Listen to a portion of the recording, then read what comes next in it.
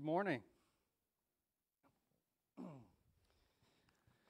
If you haven't been here, we've been teaching through the book of Daniel, and Daniel is a story about God's people being taken to a very foreign place, and just how Daniel and a few other Jewish men have to react according to where they are.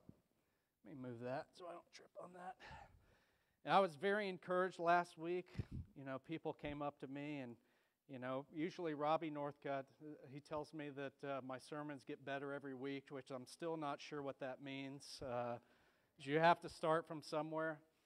But lots of comments about how great the sermon was, and that's great that there were so many good points, because this week's sermon might be pointless. I'm not sure. I've been challenged all week to think about just what does God want to say through Daniel chapter 5. And because basically it's a story of a sovereign God exercising his sovereignty and showing an evil king who he is, which is not too dissimilar from what happened to Nebuchadnezzar, but the story ends differently. In the recent weeks, the whole world watched as the longest reigning monarch was celebrated, Queen Elizabeth II. And, as an American, I've been brainwashed to be rebellious. But at the same time, there's no such thing as, this is just a person. But at the same time, as a Christian, you have to say that the Bible talks about God placing people in authority. And not only that, but Queen Elizabeth II did it with dignity and honor, and she was a believer, and really, for what it means for her to be queen, she did it well, I guess. But it's just something that's so foreign to me. I don't know how to respond to the idea that I'm supposed to honor somebody because of their position. As Americans, it's just, everybody's the same. About a month ago, I had the privilege of serving on jury duty. And when I say privilege, I mean it, okay? I would do jury duty for free. And I think everybody lies when they say they don't want to serve on... Who wouldn't want to have someone's life in their hands? And the drama of the courtroom. I don't understand why people hate jury duty. I would volunteer to do it. I think it would be so much fun. I think people just pretend because it's the funny or popular thing to do. Or maybe I'm weird. But again, I had this moment of foreignness strike me in the courtroom. This very proud bailiff knocked on the door 3 times. Boom, boom, boom. All rise, all stand in honor of judge, whatever. And honestly, the first thing that came to my mind is, why do I have to stand for this person? And that's, I think, just part of our culture, is that everyone all men are created equal. That is generally a part of who we are, what we've been taught grown up to learn. But the judge actually proved to be very worthy of honor and respect and so on. But it's our nature to rebel against things that demand honor and respect that aren't us. Right? We're what deserves to be honored. We're the one. Have you ever noticed, and I see this kind of thing a lot, nobody wants to talk to me. Nobody ever invites me out. Nobody ever does this. But you know what? Those same people never do those things to anybody else either. We're always looking for somebody else to come to us, to greet us, to honor us, to extend to us. We have this idea that we are worthy of honor, we are worthy of respect, but we don't so naturally think to give it to others, do we?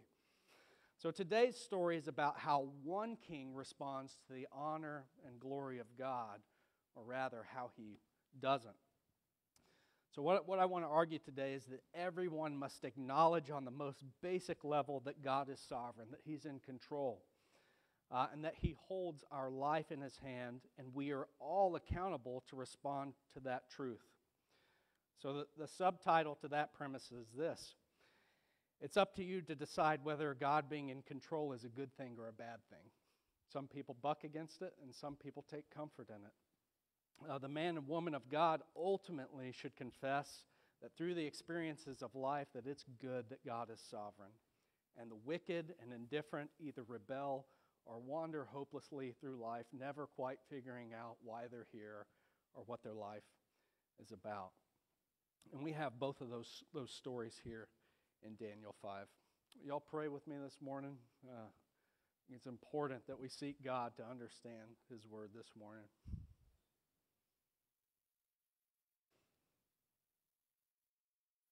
Lord, we bow ourselves before You as we open Your Word. And we confess, Lord, that we think way too much of ourselves. I confess, Lord, that I think too much of myself. That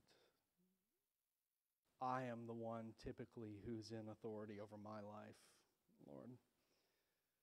I pray to recognize You as sovereign in every moment, and that You would bring the life and health that brings and that it brought to Daniel. Lord, help us to recognize our faults. Help us to recognize Your goodness and run to You. We pray all these things in Your name. Amen.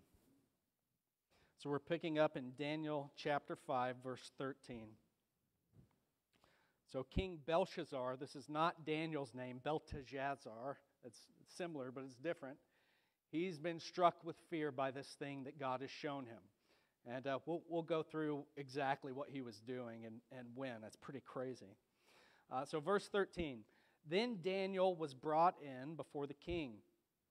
And the king answered and said to Daniel, You are that Daniel, one of the exiles of Judah, whom the king, my father, brought from Judah. I've heard of you, that the spirit of the gods is in you, and that light and understanding and excellent wisdom are found in you. Now the wise men, the enchanters, have been brought in before me to read this writing and to make known to me its interpretation, but they could not show the interpretation of the matter. But I've heard that you can give the interpretations and solve problems. Now if you can read the writing and make known to me its interpretation, you shall be clothed with purple and have a chain of gold around your neck, and shall be the third ruler in the kingdom. Now I want you to remember how Daniel responds right here. Verse 17. Then Daniel answered and said before the king, Let your gifts be for yourself, and give your rewards to another. Nevertheless, I will read the writing to the king and make known to him the interpretation. O king, the most high God gave Nebuchadnezzar your father kingship and greatness and glory and majesty. And because of the greatness that he gave him, all peoples and nations and languages trembled and feared before him. Whom he would, he killed, and whom he would, he kept alive. Whom he would, he raised up, and whom he would, he humbled. But when his heart was lifted up, and his spirit was hardened so that he dealt proudly, he was brought down from his kingly throne, and his glory was taken from him. He was driven from among the children of mankind, and his mind was made like that of a beast, and his dwelling was with the wild donkeys. He was fed grass like an ox, and his body was wet with the dew of heaven, until he knew that the Most High God rules the kingdom of mankind and sets over it whom he will. And you, his son, Belshazzar, have not humbled your heart, though you knew all this. But you have lifted up yourself against the Lord of heaven, and the vessels of his house have been brought in before you, and you and your lords and your wives and your concubines have drunk wine from them. And you have praised the gods of silver and of gold, of bronze, iron, wood, and stone, which do not see or hear or know, but the God in whose hand is your breath, and whose are all your ways, you have not honored. Then from his presence the hand was sent, and this writing was inscribed, and this is the writing that was inscribed on the wall. Mene, mene, tekel, parsin. This is the interpretation of the matter. Mene, God has numbered the days of your kingdom and brought it to an end. Tekel, you have been weighed in the balances and found wanting. Perez, your kingdom is divided and given to the Medes and the Persians. Then Belshazzar gave the command, and Daniel was clothed with purple, a chain of gold was put around his neck, and a proclamation was made about him that he should be the third ruler in the kingdom. That very night, Belshazzar, the Chaldean king, was killed, and Darius the Mede received the kingdom, being about 62 years old. So it doesn't have quite the happy ending that the story of Nebuchadnezzar had, right? All throughout the story of Nebuchadnezzar, he's beginning to recognize God. He's continuing to recognize a little more about God, but he just never, ever repents until God basically drives him crazy. His proud and hardened heart, God judges him, gives him a sentence, and at the end of that time, he becomes a child of God. What an amazing thing, right? The most powerful man on earth, who was walking on top of the roof of his kingdom, looked out, literally, imagine the biggest house in Pearland, or the tallest skyscraper in Houston, and the man that owned it and was on top of it, literally above everybody else, talking about how proud he was of what he had built for his majesty and honor and glory, and God strikes him and gives him the mind of a beast right there.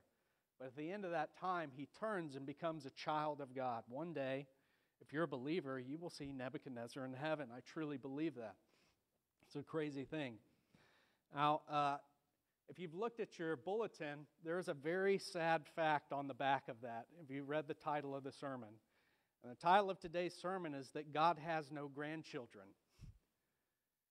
Belshazzar was not the term for father. When it says your father Nebuchadnezzar could be the same, and we know that Belshazzar was actually Nebuchadnezzar's grandson. And why do we say that God has no grandchildren? Because in John chapter 1, throughout the Bible, people who believe in God, He gives the right to become children of God. There's nowhere in the Bible that talks about God's grandchild. They're only sons and daughters. And guess what? Belshazzar did not receive any kind of faith, did not receive any kind of hope or repentance or anything from his grandfather. He was all on his own, and he didn't choose wisely. So, on the one, this story has two contrasting characters, doesn't it? It has Daniel, the super faithful, super loyal, on one hand, and we have Belshazzar, the rebellious king, on the other hand. So, what you don't see in the story, or just a small clue, is look with me at verse 30. Yeah, verse 30. That very night, Belshazzar the Chaldean king was killed, and Darius the Mede received the kingdom, being about 62 years old. So the curious thing is, do you guys think that, like, the gates were open of Babylon and somebody just walked in? Just like that? No. He was throwing this party while the Persians were at the gate. So I don't know what you want to call this. I don't know if you want to call this trying to stir up the troops, to cheer them up. I don't know if this is eat, drink, and be merry, for tomorrow we die. But this man is incredibly foolish. In his moment of greatest need, or his moment of about to be defeated, what does he do? He says, you know how my grandfather Nebuchadnezzar, he destroyed the temple, and we took all the lampstands and golds, all the things that they worship God with. I want you to bring those things in here, and we're going to drink wine out of them while we basically have something like an orgy. I mean, it is a horribly just disgusting situation.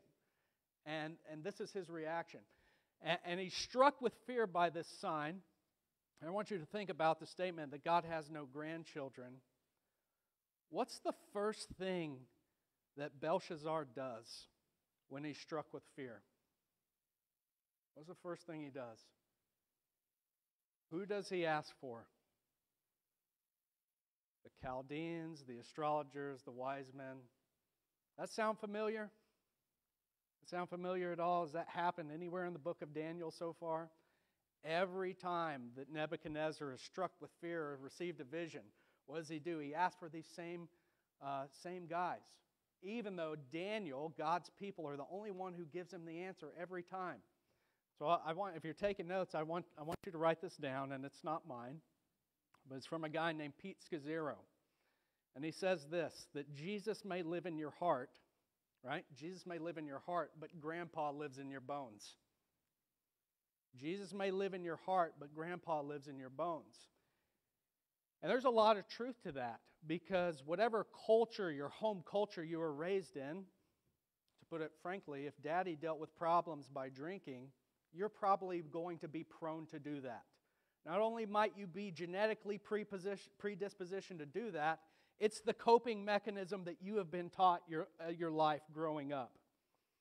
If mama gossips to make herself feel better about herself, what are you going to do? It's going to be just come so natural to you to take these unhealthy coping mechanisms and try to use them to solve your problems.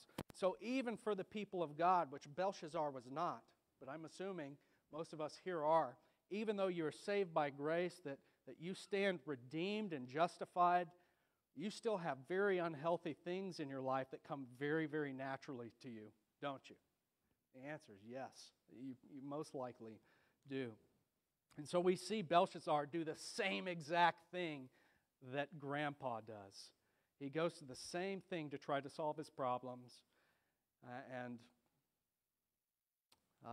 he chooses to spend his final hours in abject foolishness and rebellion against God rather than repenting and turning to life. The other side of the story is Daniel. Now let me ask you, if somebody's brave enough to answer that doesn't know the answer, how old do you think Daniel is? 31? How old do you think? He's been in Babylon for over 50 years. He's not a young man. Daniel that gets thrown in the lion's den is not 25 years old like he was in my children's storybook Bible, okay? He's almost 80 years old. He is an old man. He is just, and he's been torn away from his land. He's living in a foreign land for an evil king. And what kind of condition is he in? Oh, you know there was a man in your grandfather's reign. They didn't even know where he was. He had to go and be found. He was so forgotten and out of the picture. And when he's brought in to solve the problem, tell me he doesn't sound like an old man. You keep your stuff for yourself. I don't need anything you have to give me. Right?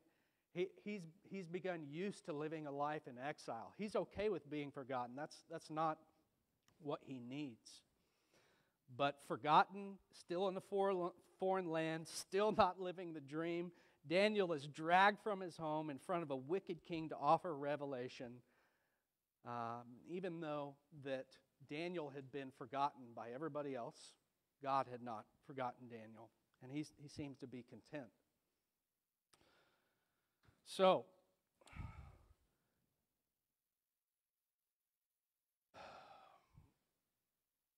one of the unfortunate things we see is Belshazzar's response to this event. Basically, he's given this supernatural judgment, right? He's struck by fear and terror in his wickedness. A hand is writing a message of warning to him. He's given the interpretation, and what's his response? He doesn't do anything. He doesn't do anything. All he does is give Daniel what he promised him he would give him. Think about the difference between that and Nebuchadnezzar. Nebuchadnezzar, at least there was baby steps towards God. Oh, there is a God in heaven. I believe that now. And oh, the God of Shadrach, Meshach, and Abednego, he must be a God of power that's bigger than all the other gods. And then when he had his belly in the dirt, eating the grass like an ox, at the end of it, there is only one Most High God in heaven. See, at least there was progression. At least there was recognition of who God is. With Belshazzar, there's nothing. He has no interest. He doesn't even say anything about God. He just gives Daniel his royal purple, his position, and his gold, and that's it. Not a step closer to God. Shadycrest helping people take one step closer to God. Daniel tried. Belshazzar wasn't interested. In fact, his heart was just hardened against God. I guess it's admirable that he was good to his word, but he doesn't take any kind of step closer to God at all.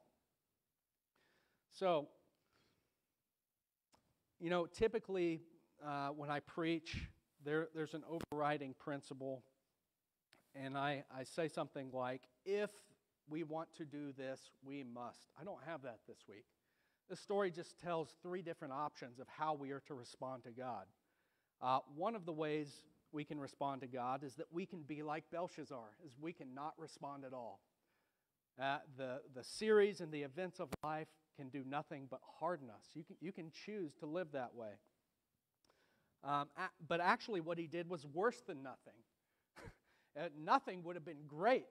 What he did was he was leading pagans in a very sensual worship service to pagan deities with the articles of the temple. Things that would have been used to praise God, he was using to praise for like pagan gods, idols. Look with me at verse 29. Then Belshazzar gave the command. Daniel was clothed, and he was given his position. Daniel gives him the bad news, but there's no humility, no responding to the message. His conscience is seared, his heart is hardened. He does nothing to respond to the God whom he's just defied. And then earlier it says, and you, his son Belshazzar, have not humbled your heart, though you knew all this. Have any of you in your life ever seen somebody you know that you love crash really hard? I mean, just destroy their life. Anybody? Yeah. And then have you seen some of those same people be restored by God? I mean, God is telling Belshazzar through Daniel, you saw this. You saw God save your grandpa and you did nothing about it. You have no excuse. But you have lifted up yourself against the Lord of heaven, and the vessels of his house have been brought in before you. You and your lords, your wives, and your concubines have drunk wine from them and have praised the gods of silver and of gold, of bronze, iron, wood, stone, which do not see or hear or know, but the God in whose hand is your breath and whose are all your ways you have not honored. Now this is an exceptional case, right? I mean, it's a rare thing for somebody to be this hardened toward God, but there's no way you can look back in your life and say that in some way you have not hardened your heart towards God, and in some small thing at least. The second way we can respond is that we can respond to what God has done with repentance, like Nebuchadnezzar. God humbled him. He became a worshiper, a believer, a child of God. Even though this man literally destroyed Jerusalem, literally destroyed the temple, God loved that man enough to take his sanity away from him, to bring him to the knowledge of God. And the last thing, this is not my term, but this is from the title of a book by Eugene Peterson. We can be like Daniel. We can respond by pursuing a long obedience in the same direction. Okay, if somebody can say that about you at the end of your life, that you have pursued a long obedience in the same direction, I can guarantee you that you've lived a good life. Verse 17 says, Then Daniel answered and said before the king, Let your gifts be for yourself and give your rewards to another. Daniel says, I'm satisfied. I don't need anything that you can give me. It really struck me when I read that Daniel responds like the old man that he is at this point. He doesn't need anything. And he sounds like Paul. When Paul said in Philippians, I've learned the secret of being content in any and every situation, whether well-fed or hungry, whether living in plenty or in want. And he goes on to say that I can do all things through Christ. He also says later that godliness with contentment is great gain. That's 1 Timothy 6:6. Godliness with contentment is great gain. The temptation of man is to see ourselves as sovereign, when the most important decision of our life is how we respond to the sovereign. Gavin, can you pull up this clip for me? And before you play it, let me give a little bit of context. This is from a pastor, I think he's in Cleveland. His name's Alistair Begg.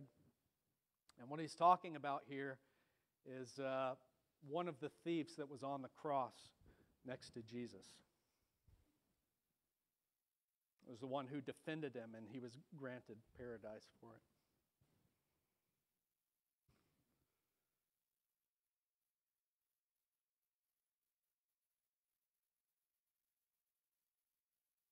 And if it doesn't play, he has a Scottish accent that I will not imitate, okay?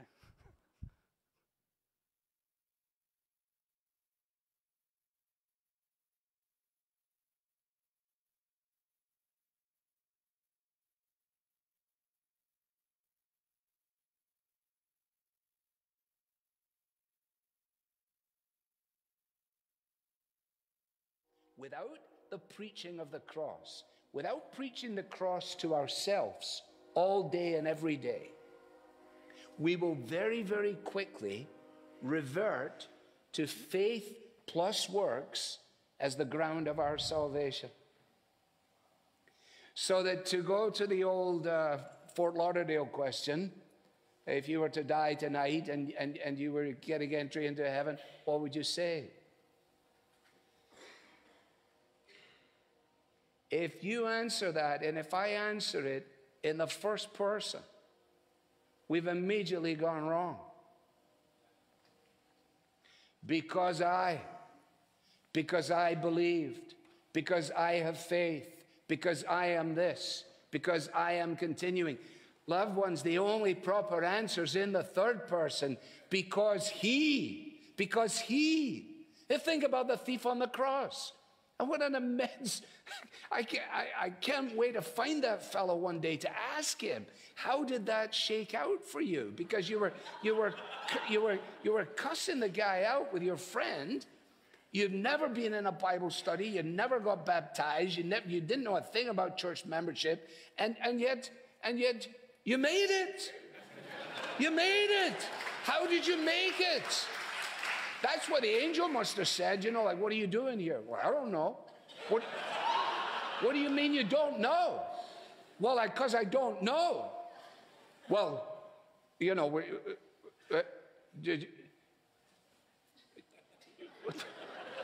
excuse me, let me get my supervisor. They go get the supervisor ranger. So, just a few questions for you. First of all, are you clear on the doctrine of justification by faith? The guy said, I never heard of it in my life. And what about, let's just go to the doctrine of Scripture immediately.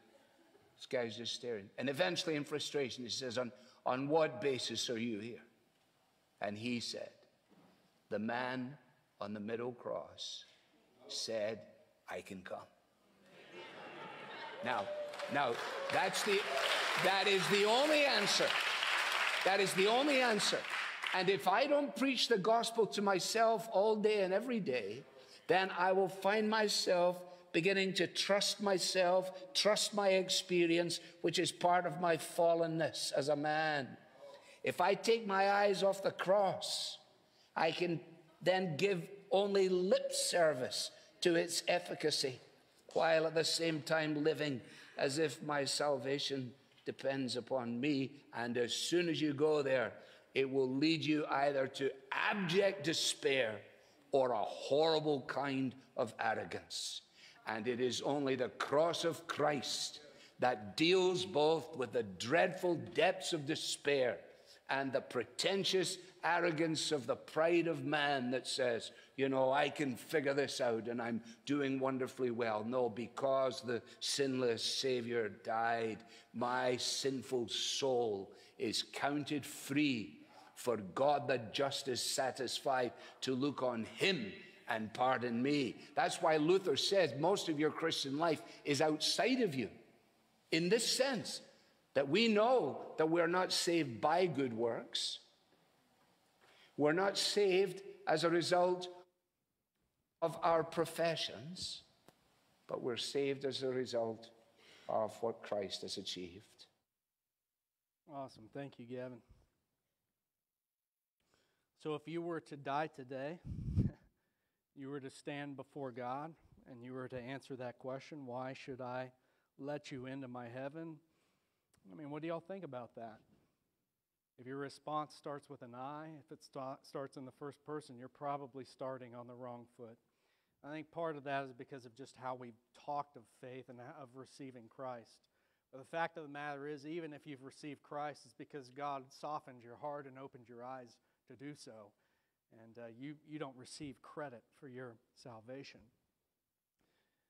I ran across that a couple weeks ago, and as I was thinking about this story, I thought it was really uncanny how the two criminals that were crucified next to Jesus mirrored Nebuchadnezzar and mirrored Belshazzar.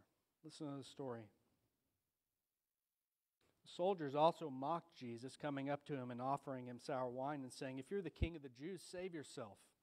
There was also an inscription over him saying, "This is the King of the Jews." And here are the criminals. One of the criminals who were hanged railed at him, saying, "Are you not the Christ? Save yourself and us." Kind of like Belshazzar, just total rebellion, hardness towards God. But the other rebuked him, saying, "Do you not fear God, since you are under the same sentence of condemnation? And we indeed justly, for we are receiving the due reward for our deeds, but this man has done nothing." And Jesus said to him, when he said to Jesus, "Jesus, remember me when you come into your kingdom." And he said to him, "Truly I say to you, today you will be with me in paradise." So I ask you, what is your response to God? God is sovereign. Your lungs have fallen and rose several hundred times while you've sat here. Maybe very deeply, depending on how you hear my voice. And your heart has continued to beat several hundred times while you've sat here. Is that because of you? The Bible says that every breath of yours is in God's hand. Do you recognize Him as sovereign? And when you hear the word sovereign, do you think good? Or do you think someone who's trying to restrict me, to take a hold on my life, to ruin my fun? We can rebel, we can hate God, we can ignore God, we can run from God, or, like the other criminal, you can plead for the mercy of God and recognize that while we may be due justice, Christ answers for it. And like Nebuchadnezzar, bow ourselves humbly before God. Our response to a sovereign God is pretty simple. You can either receive it as good or you can hate it and run from it and be hardened from it. How are you responding to the mercy and grace of a sovereign God? Are you pushing through life in stubborn arrogance? Or are you approaching life with humility to a sovereign God who loves you, who provides for you, and while He holds your breath in His hand, He calls you friend? Do you know Him as friend? If you're His, that's how Jesus refers to you. You pray with me this morning.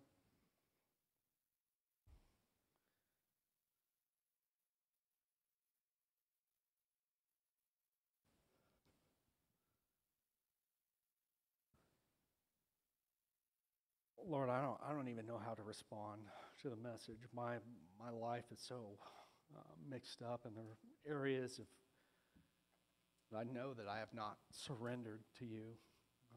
But whether I surrender or not, I confess that you are sovereign. I confess that you're good and you will never stop pursuing me because I'm yours. I pray that there's someone who doesn't know you, who's not a child, who's been running, who's been rebelling, who refuses to acknowledge you, Lord, that they would repent. That you would soften their heart, you would open their eyes, that you would perform a miracle today. That you would change their hard heart for a soft heart who knows you and trusts that you are good. We thank you for being who you are, and we confess that it's good. And we pray this